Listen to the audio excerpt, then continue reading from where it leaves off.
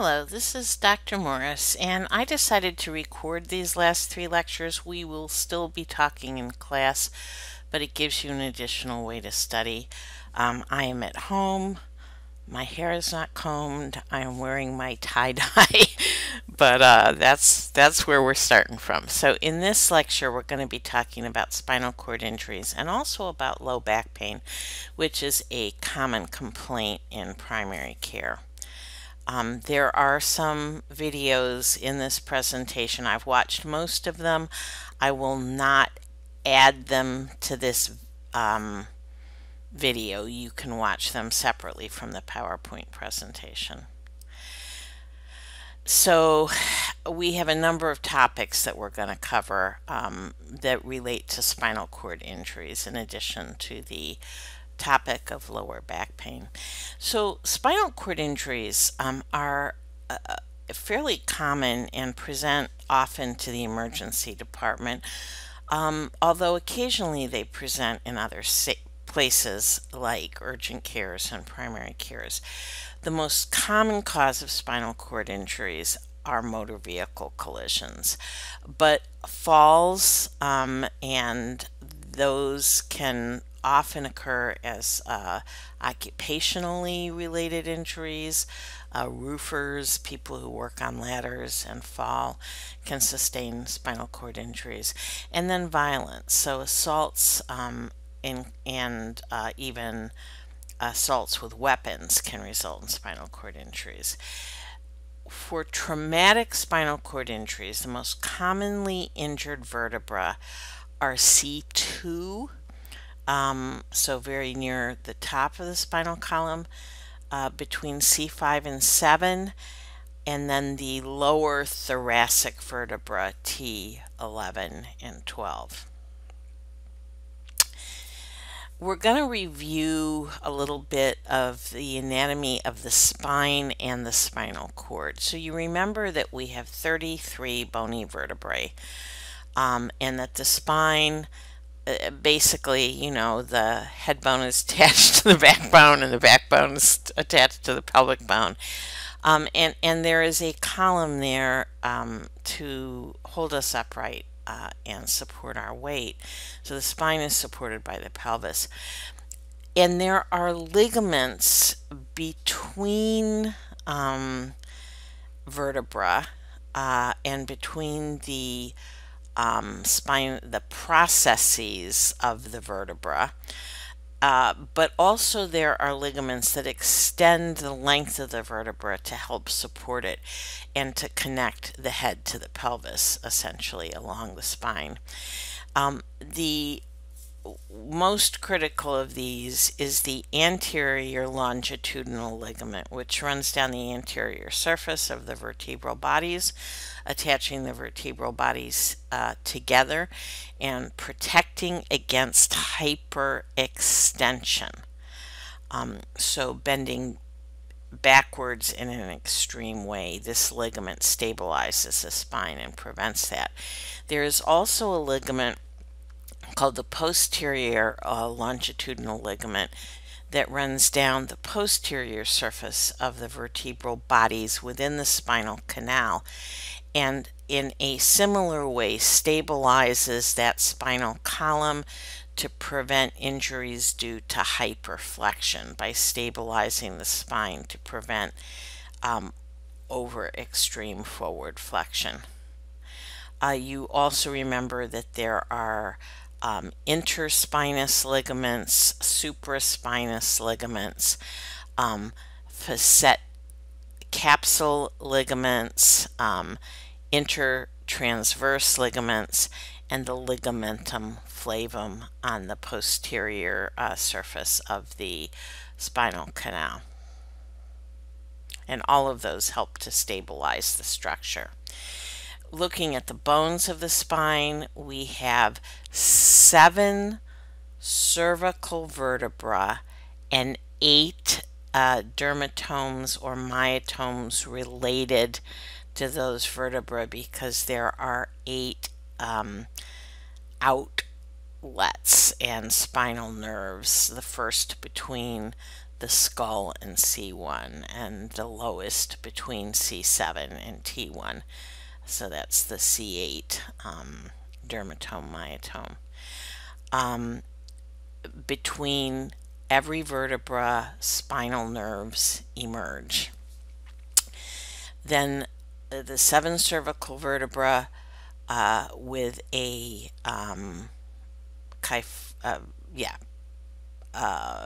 normal lordosis, the thoracic vertebra with a slight kyphosis, and the lumbar vertebra with a lordosis again, and then the fused sacral vertebra. There are 5 of them creating one structure by adulthood, and the coccyx, which can be up to 5 tiny vertebrae that are fused.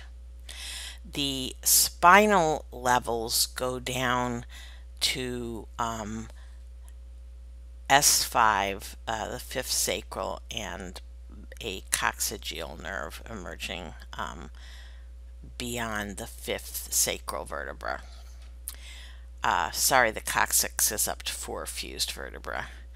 So the cervical spine is intentionally very flexible. It allows for a broad range of movements, as you know, flexion, rotation, lateral flexion, and extension. The top joint, C1, which is the first cervical vertebra, sits on C2. C1 is known as the atlas, and C2 is known as the axis, and has an extension that allows for that lateral movement and rotation. The thoracic spine is pretty rigid. There's a little bit of movement in the thoracic spine, but because of the way that the ribs attach to the thoracic spine and all of the musculature that's associated with the thoracic spine and the ribs, that area of the spine is relatively rigid and stable. The lumbar spine, again, has not a lot of motion, although it certainly has some.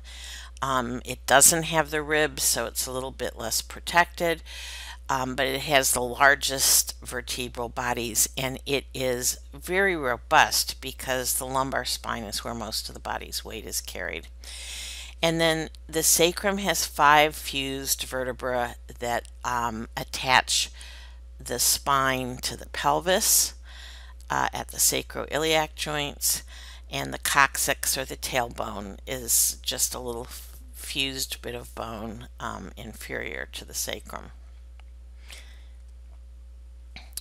So you remember that a vertebra has a body. This is anterior, this is posterior. The posterior portion allows for the, or is the anterior wall of the vertebral canal, or and includes the vertebral foramen. The vertebra increase in size from the cervical vertebra, which are relatively small, down to the sacral vertebra. They have a spinous process extending posteriorly, and they have transverse processes extending laterally. We talked a little bit about the ligaments.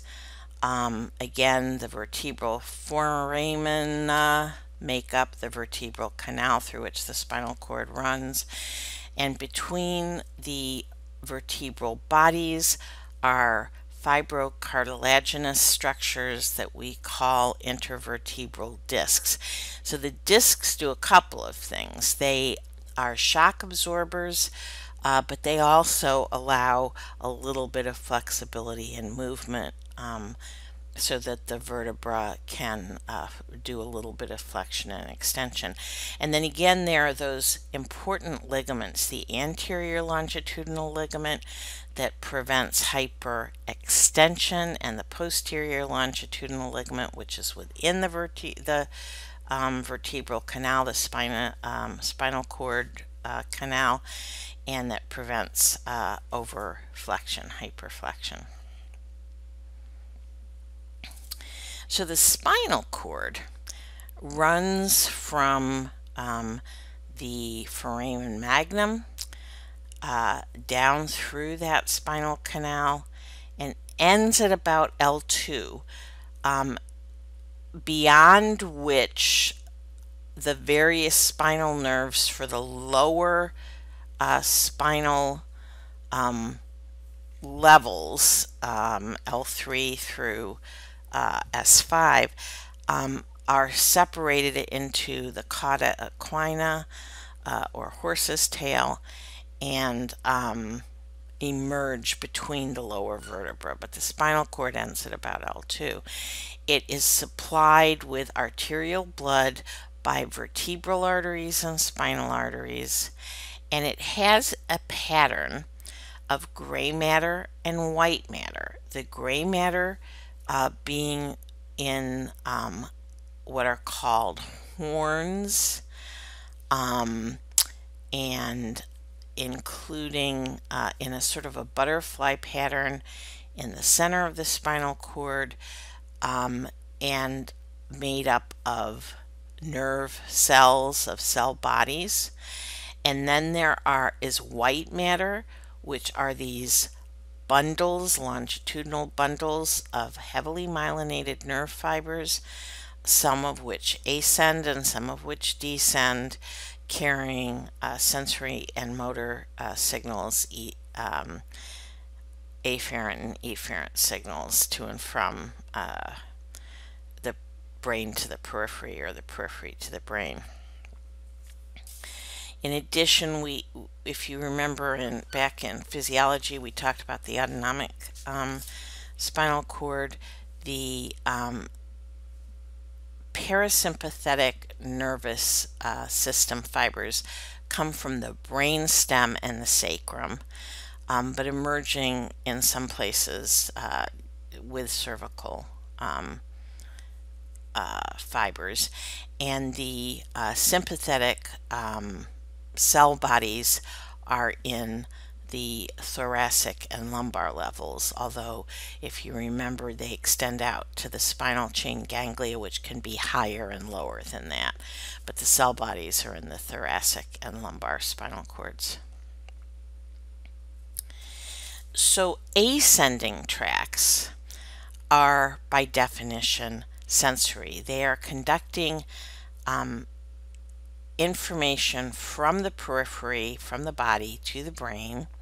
That information is afferent, it is going in, and there are these are myelinated fibers in white matter, and there are two pathways that take information from the periphery to the brain, ending up in the somatosensory cortex. There are receptors that bring in data that originates outside the body, pain, temperature, and touch. So these are receptors in the skin, but that are detecting stimuli that are from outside the body. And then there are proprioceptive signals that originate from muscles and joints and tendons, from receptors that detect stretch and position. And these tracts include the spinothalamic tracts, which go from the spinal cord to the thalamus, where, if you remember, the thalamus is sort of the processing center for sensory information, from which it is relayed onto the sensory cortex and to other places, and the spinocerebellar tracts. And then there is something called the posterior column, and all of these are white matter. Here is the gray matter in the center. That's the cell bodies that I talked about. But this is all white matter, conducting with either afferent or efferent fibers. So and I'm not going to test you in great detail on this stuff, but it is helpful to know. I think you've had it before. I'm hoping that the repetition helps you to kind of consolidate it and be able to apply it ultimately in your clinical practice. We are here talking about ascending afferent pathways, which are blue in this diagram, so you can ignore the red, and the lateral spinothalamic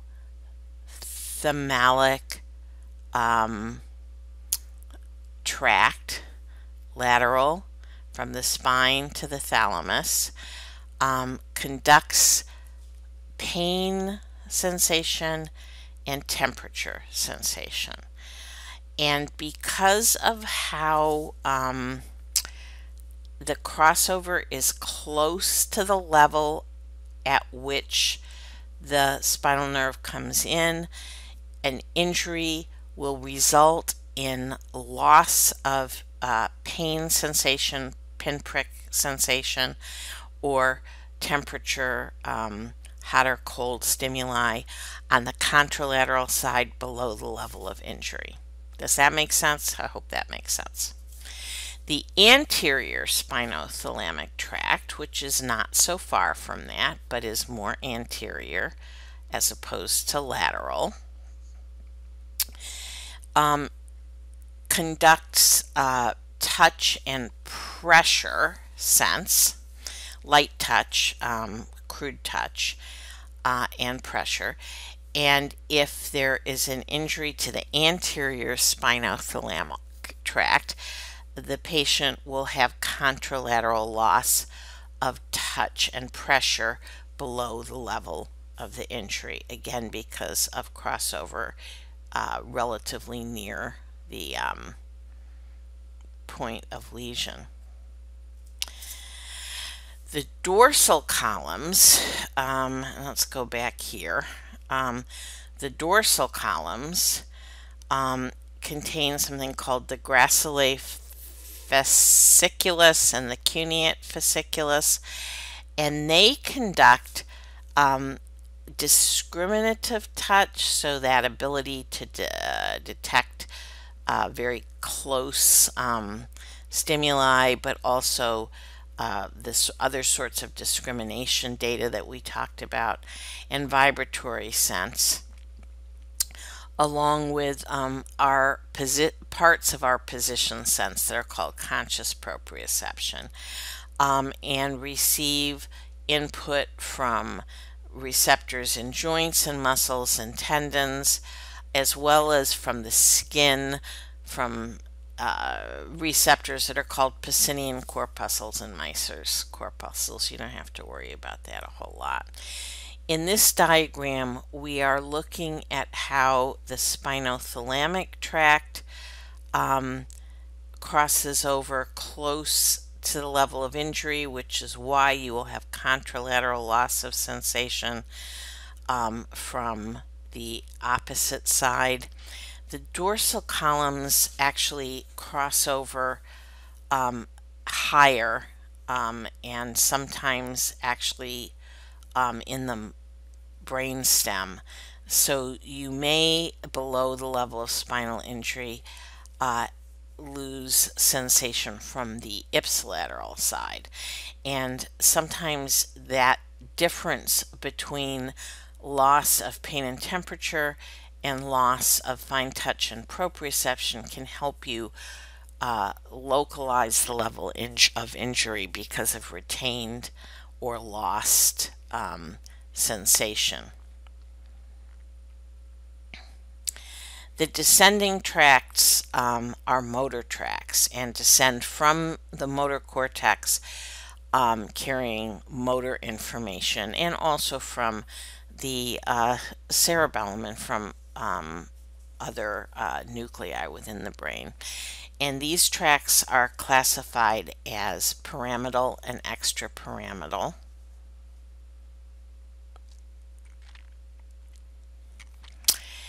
And these fibers, the corticospinal tracts, have a lot to do with voluntary fine body motions. Most of those fibers decussate in the medulla, although a few will carry on and decussate closer. They all eventually cross to the opposite side. Again, that sometimes can be helpful in locating the level of injury. Although I have to say that in the current era, we are much more likely to use imaging studies to get a much more detailed look at the anatomy and therefore a better understanding of the specifics of the injury.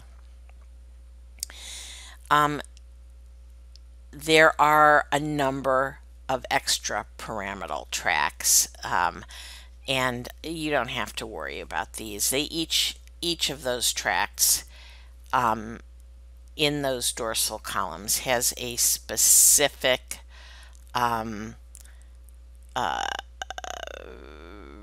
motor function.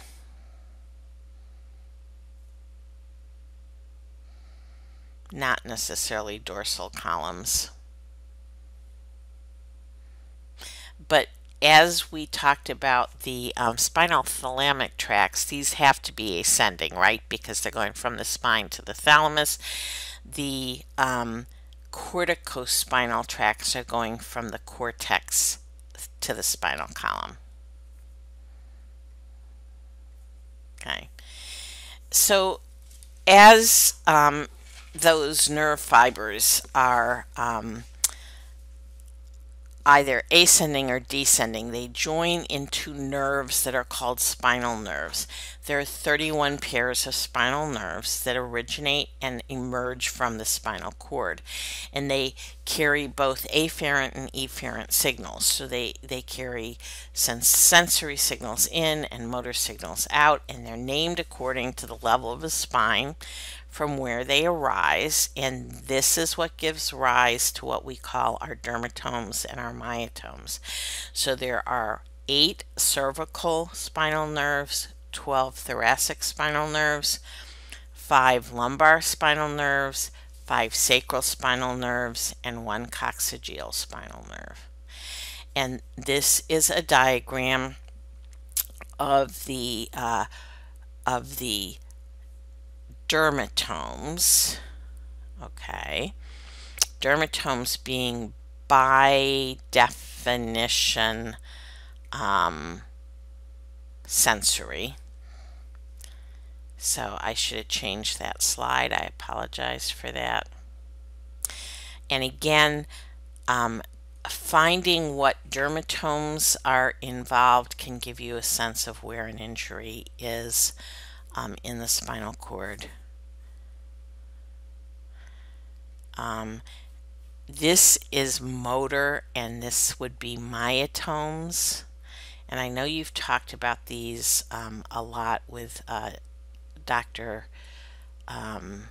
Greerfisher. So you probably remember them better than I remember them, but your shoulder shrug is C3 and 4. Sensation of C3 and 4 is to the top of the shoulder. So this is both motor and sensory. And again, I'm not going to test you in great detail on this, but this is stuff that having a reference and knowing where to go to look it up when you need it can be very helpful.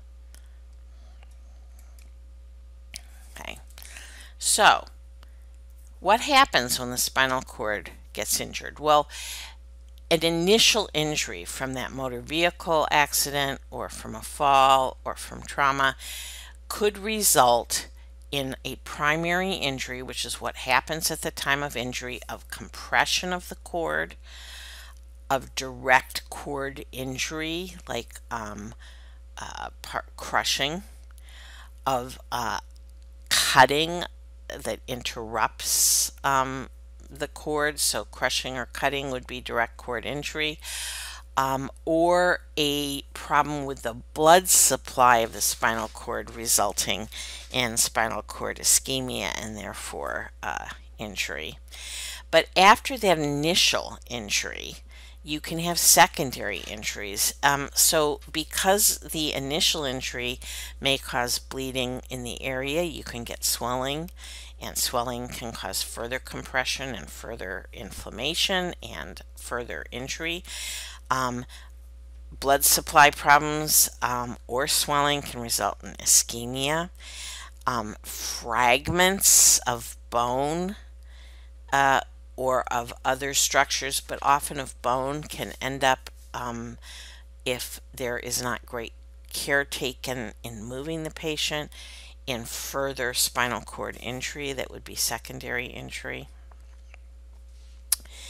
And the injuries that we see in the spinal cord we classify as cord concussion or contusion, which results in a temporary loss of the function of those myelinated nerve fibers in the spinal cord. Compression, and compression may be treatable by decompression, by surgery to release the pressure, to either prevent or minimize permanent injury. Laceration, or a direct cutting of the spinal cord, and at this time that results in permanent injury. If those axons are severed, they do not repair. So it depends on the degree of the damage, but if the spinal cord is lacerated, in general, that results in permanent damage. And then hemorrhage, bleeding, and the bleeding can lead to inflammation, it can lead to compression, and it may result in local ischemia and even infarction. So you may have temporary or permanent damage depending on the degree of injury. One kind of spinal cord injury is spinal cord transection. And this would be a laceration or a tear, resulting in a complete disruption of all of the tracts. That would be sensory and motor, and any functions that were mediated by the spinal cord below that level, and again sensory and motor, are going to be permanently lost. Because that concussion injury can result in temporary loss of function, we typically don't make this diagnosis until at least 24 hours have passed after the injury. But it may result in paraplegia or quadriplegia. It's not going to result in hemiplegia because if the entire spinal cord is transected, it's not going to involve only one side. It will involve upper extremities or upper extremities and lower extremities. So paraplegia or quadriplegia. There are several incomplete lesions of the spinal cord that have names. And these may be damage or transection that results in spinal cord injury creating certain specific syndromes. So there's something called Brown-Séquard syndrome, anterior cord syndrome. This is Brown-Séquard, which is a half a hemi cord injury. Anterior cord syndrome, where only the front of the spinal cord is involved, and central cord syndrome, where the center of the spinal cord is involved. In Brown-Séquard syndrome, you get a hemisection. So suppose there's a partial transection from a penetrating injury or from a vertebral dislocation. All of the tracts, motor and sensory, on the affected side are affected. For motor function, because most of those fibers decussate in the medulla, you'll have ipsilateral loss of motor function, along with ipsilateral loss of position, vibration, and light touch sensation. But you'll have contralateral loss of sensation to pinprick, to pain, and to temperature. And bowel and bladder dysfunction are pretty common with Brown-Séquard syndrome. And you have an osmosis video. I didn't actually watch this one, but I'm sure it's good. In anterior cord syndrome, this is typically caused when there's either a disruption of the anterior spinal artery by pressure or by injury from bony fragments. So the anterior spinal artery supplies the front 2/3 of the spinal cord to the upper thoracic region. And we have variable clinical findings associated with anterior cord syndrome. But typically there'll be variable loss of motor function and sensation, and but proprioception and vibratory sensation are preserved because those columns are not supplied by the anterior spinal artery. In central cord syndrome, which usually occurs with hyperextension of the cervical region, we get an interesting pattern in which there's weakness or paralysis in the upper extremities, but no lower extremity involvement, possible bladder dysfunction, and often some incomplete loss of truncal motor function. So in transection below the cervical level, you would have paralysis of the lower extremities with preservation of the upper extremities strength. In central cord syndrome, you have the opposite. You have loss of strength of motor function in the upper extremities with preserved motor function in the lower extremities. So that's an interesting syndrome. Now, I mentioned the cauda equina, which are those spinal nerves within the spinal canal below the level of L2. And cauda equina syndrome describes injury to the cauda equina, usually occurring with spinal fractures below the L2 level. And the dysfunction that occurs is going to depend on which nerves are involved. You can get flaccid paralysis of the lower extremities, very common to get involvement of bowel and bladder function and sexual function.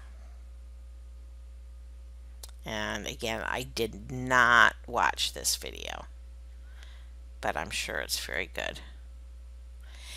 Now, sometimes when the spinal cord undergoes trauma, we get something called neurogenic shock. And neurogenic shock is basically a spinal cord shock.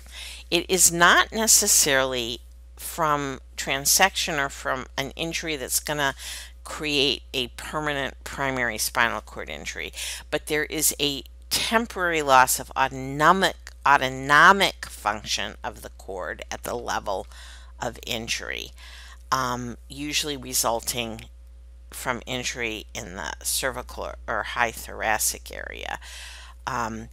And the effects may be temporary, they usually resolve, and our goal, as with really all spinal cord injuries, is to stabilize and try to avoid secondary injury.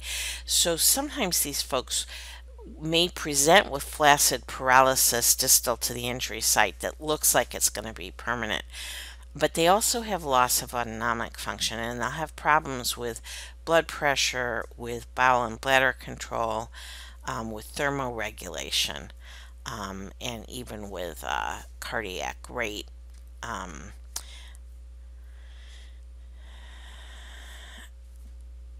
When people have injuries above T6,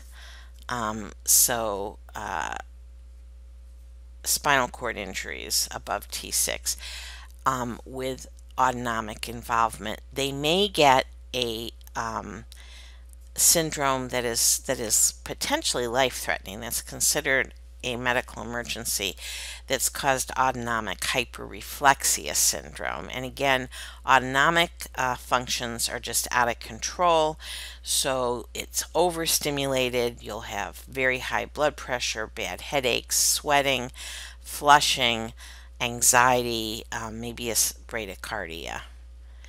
So how do we manage spinal cord injuries? Well, you've talked about this in emergency medicine.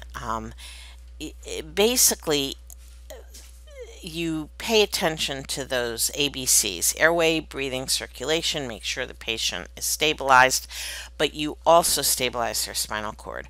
So anybody with a suspected spinal cord injury or a mechanism which suggests a high likelihood of spinal cord injury should be stabilized with a cervical collar and a backboard until x-rays are done and the level of instability is determined. So this person will be examined in the emergency room to determine if they have sensory or motor deficits, and they will have at least cervical x-ray to make sure that they don't have cervical instability, and further imaging as indicated.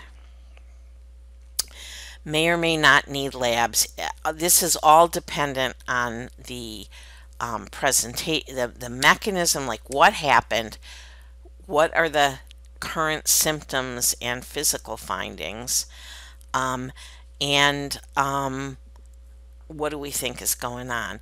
Certainly, in the case of trauma, we're almost always going to get a CBC. We're going to look at organ function with a CMP. We're going to get clotting studies, PT and PTT, to make sure that the person is not at risk of excessive bleeding. You might get a SED rate or a CRP. I think that's a little bit less likely. Imaging, certainly spine films, often a chest x-ray, and then further imaging as is thought to be needed. Remembering that CT scans are x-rays and therefore are good for looking at bony structures, and MR is much better at looking at relative densities of tissues, so it's better at looking for cord injuries directly and soft tissue. So that's spinal trauma in a nutshell. I want to talk a little bit about back pain, particularly lower back pain, although neck pain is another problem that you'll see. Low back pain is the most common cause of disability in younger people in our society, and is associated with enormous healthcare costs and a big burden for primary care providers, because it's the second most common cause for primary care visits, if you can imagine that. Most people with low back pain get better, and in fact, about 90% of episodes resolve in 6 weeks, most of them sooner than that, 80% in 2 weeks. I believe this is a video that I didn't watch, but talks a little bit about the causes and the treatment of lower back pain.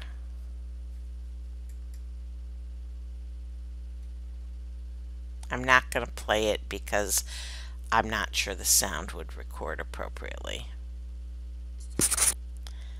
Okay. A lot of times people talk about low back pain as sciatica. Sciatica is a specific type of low back pain with radiation of pain from the back down the leg in a sciatic nerve distribution. And we'll talk about tests that we do looking for sciatica. I do want you to be aware that the vast majority of cases of low back pain, whatever evaluation is done, and you can do no imaging, you can do plain films, you can do CTs and MRIs, But most of the time, there's very low yield, especially if there's not specific trauma or specific physical findings. So, most cases of low back pain, we don't really know where the pain is coming from. We don't get a specific causal diagnosis.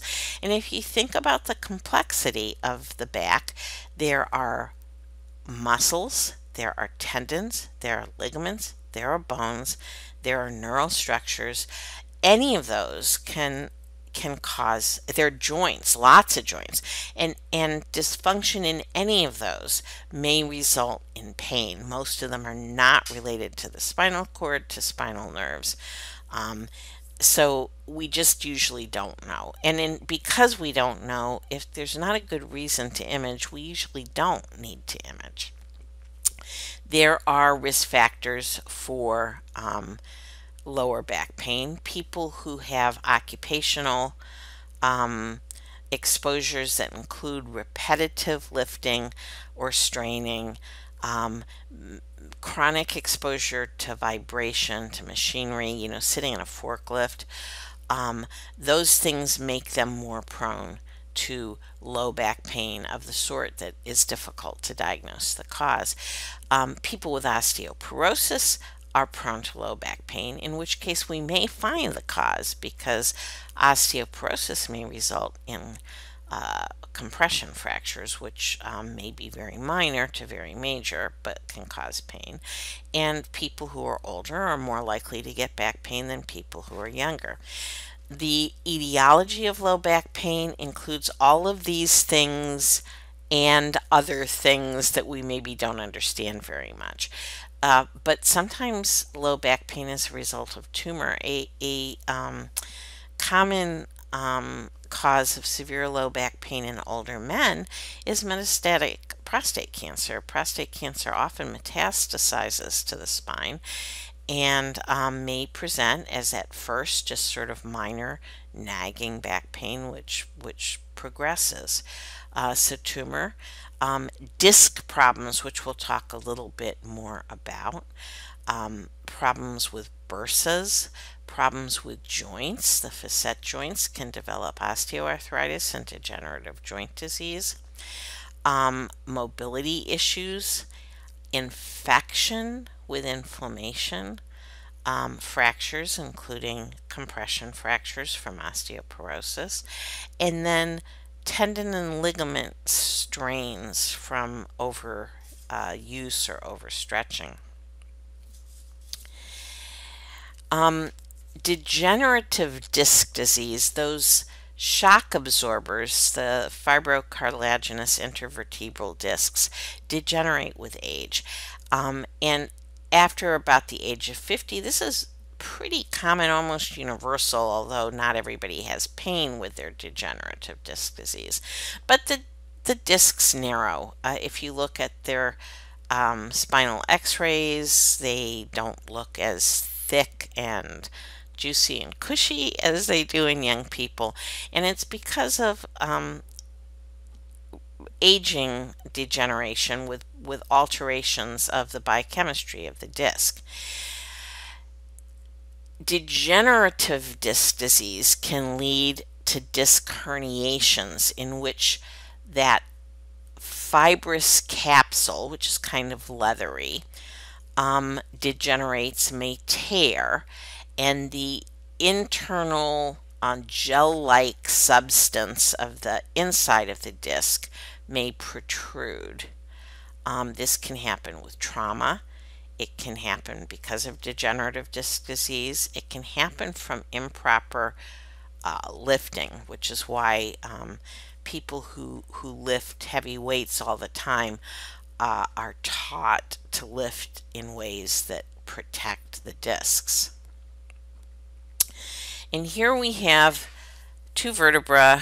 We have a nice, healthy intervertebral disc, which leaves the foramen wide open for the spinal nerve to exit.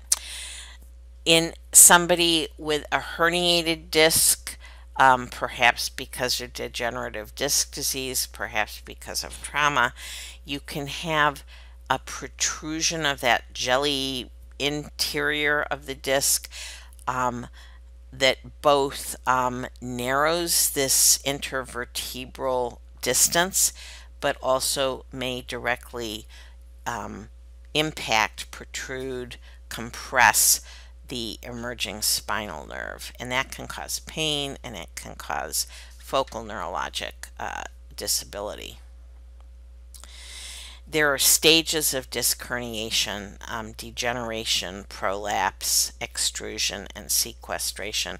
So sometimes in people with bad degenerative disc disease, on their MRI, you can actually see fragments of disc material in the vertebral column that may be any of these after prolapse can start to cause an impact on the spinal cord from compression.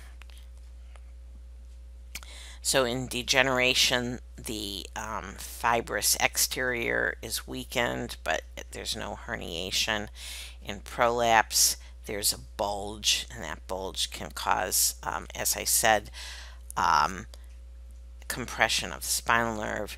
You can have the nucleus pulposus, that gel-like interior material, breaking through the leathery fibrous annulus fibrosis, but staying attached to the disc.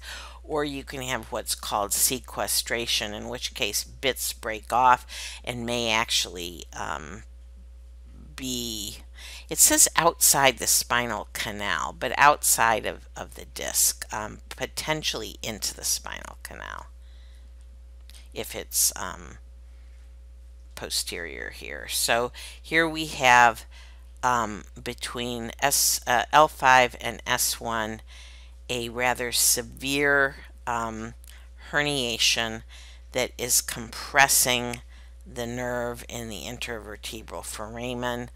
And again, this can cause focal neurologic signs.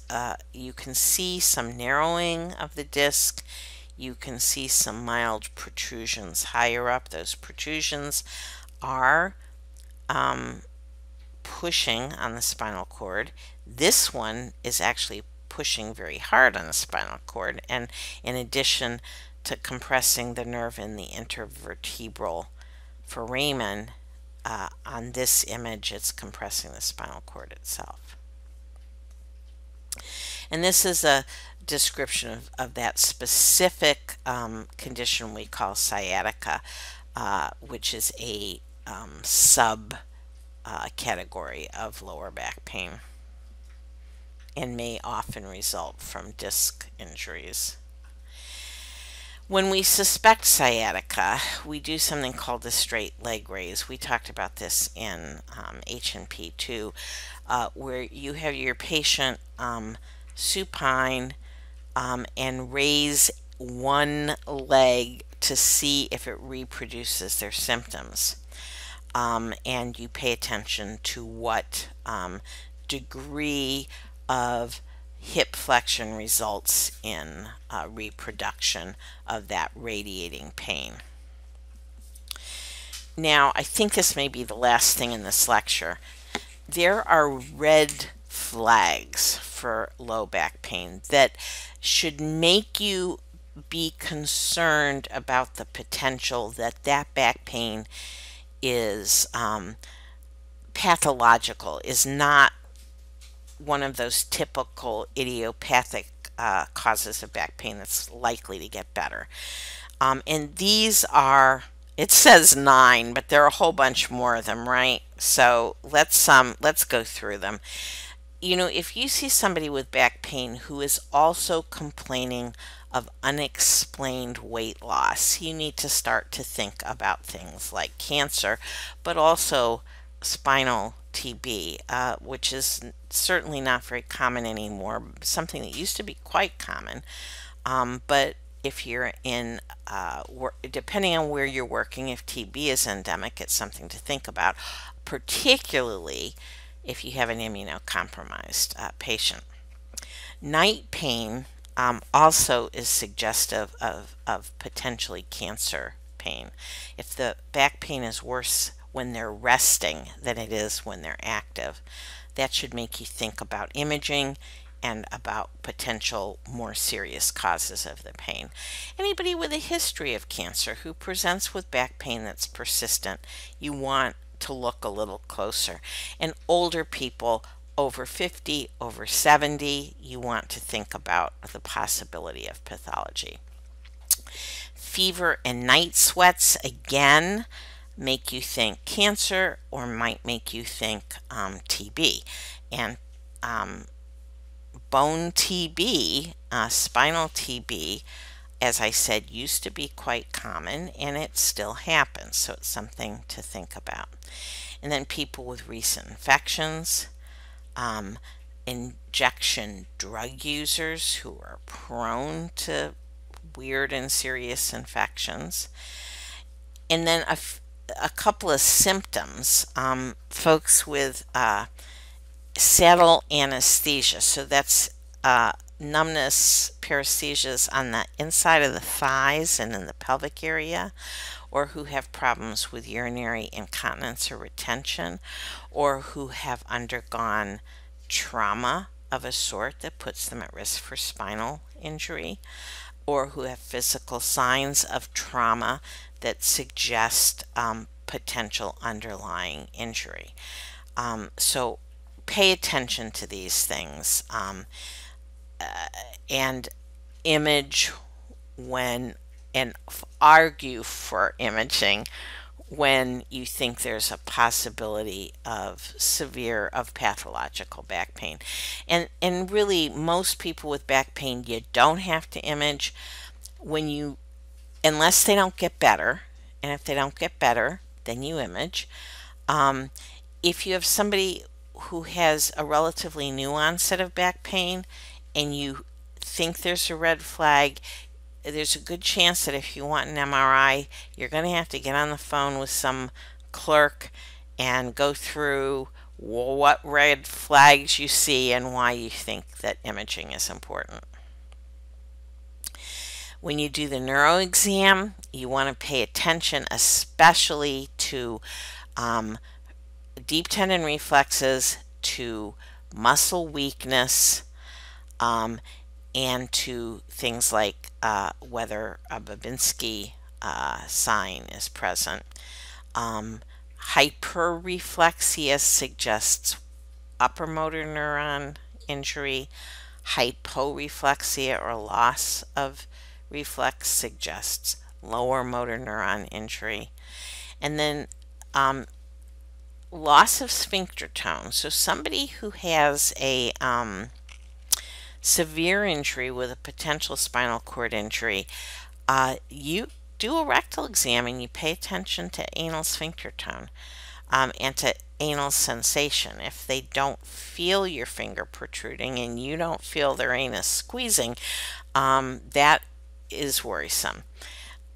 That's obviously a physical exam sign on neuro exam, but you also want to pay attention to just look at your patient. If they can't walk, or if they're uncomfortable sitting, if they're grimacing when they move, if their posture is all out of whack because they have muscle spasm, and you can often feel the muscle in spasm, if they are very tender, particularly localized tenderness when you lightly percuss over the spinous process may suggest vertebral injury, spinal injury. And then pain in the chest or abdomen, particularly in the setting of trauma. And also in the setting of potential cardiovascular disease, right? You want to know about chest pain and abdominal pain associated with back pain, because aneurysms can present with back pain. And then again, when do you image? If you think there might be a fracture, you image. Whenever there's major trauma, you image. Relatively minor trauma in older patients, it's important to image. People who've been on steroids for a long time get osteoporosis and need to be imaged. Anybody over 70 with severe back pain, you probably want to image. Um, if you suspect tumor or infection, you're going to do more labs, right? And potentially imaging. And these are older people, very young people. It's unusual for children to come in with back pain. So it's something to get a little bit more thoughtful about, along with older people. Anybody with those constitutional symptoms, the night sweats, the fever, the weight loss, people who are at risk for infection, like the immunocompromised, people who have recently had bacterial infections, injection drug users, and then people with nocturnal pain. Your SED rate and CRP are going to be helpful in those people with potential infection, potential inflammation, potential collagen vascular disease. Your analysis can be helpful because sometimes kidney pain presents as back pain. Pregnancy in women of childbearing age always. And to treat back pain, we used to put people to bed. We don't do that anymore. In fact, putting people to bed and bed rest makes it take longer to get better. But we do have them restrict or modify their activity in ways to prevent making the back pain worse. Stretching and minor exercise can be helpful. Analgesics like NSAIDs and Tylenol can be helpful. Sometimes we use muscle relaxers, which I don't think there's a lot of evidence for, but people find them helpful, especially at night. Steroids are occasionally helpful, particularly in people who have a degenerative disc disease where perhaps there's a disc bulge with inflammation, and by reducing the swelling with a short taper of steroids, we may relieve their pain. And opioids if there's an acute injury, but again, be careful about using opioids chronically. There is a set of exercises called McKenzie exercises, and there's a video after this that you can look at that are helpful for a lot of people to help them reduce pain. And use your physical therapy consultants. PTs are really helpful in folks with back pain. I will say that I have found physical therapists I won't refer to anymore because they're a little too hard on some of my patients. You don't want, if somebody comes back from the physical therapist and says they're pushing me and I'm just getting worse, just find a different physical therapist. But in general, PTs can be really helpful for folks with back pain to help them strengthen muscles, get back in condition, learn better techniques for doing the things that they need to do without making their pain worse. And this is the video of the McKenzie exercises. Or maybe it's not a video. Maybe it's just, yeah, it's a video. Okay. Some people with back pain need surgery. And there are a lot of different potential procedures. Discectomy is one potential procedure where the disc is actually removed. This is particularly done for cervical problems. Tametimes the discs are replaced with artificial discs. Laminectomies involve removing the lamina to increase the opening of the vertebral foramen through which the spinal nerve protrudes, which takes the pressure off the foramen. I will say something that's missing here and that I should have added a slide for is pain management, because a lot of folks who have these disc problems and also people with things like arthritis of the facet joints respond very well to pain management and local injections. So the pain management doctor will localize the site of the pain, uh, often do a test where they inject a little local anesthetic, and if that relieves the pain, then periodically, maybe every few months, they'll bring the patient in for an injection of local anesthetic and steroid, which reduces inflammation and gives the patient extended pain relief. So remember pain management along with PT for your folks who have persistent back pain. And that's it. I hope that was helpful, and we'll see you in class.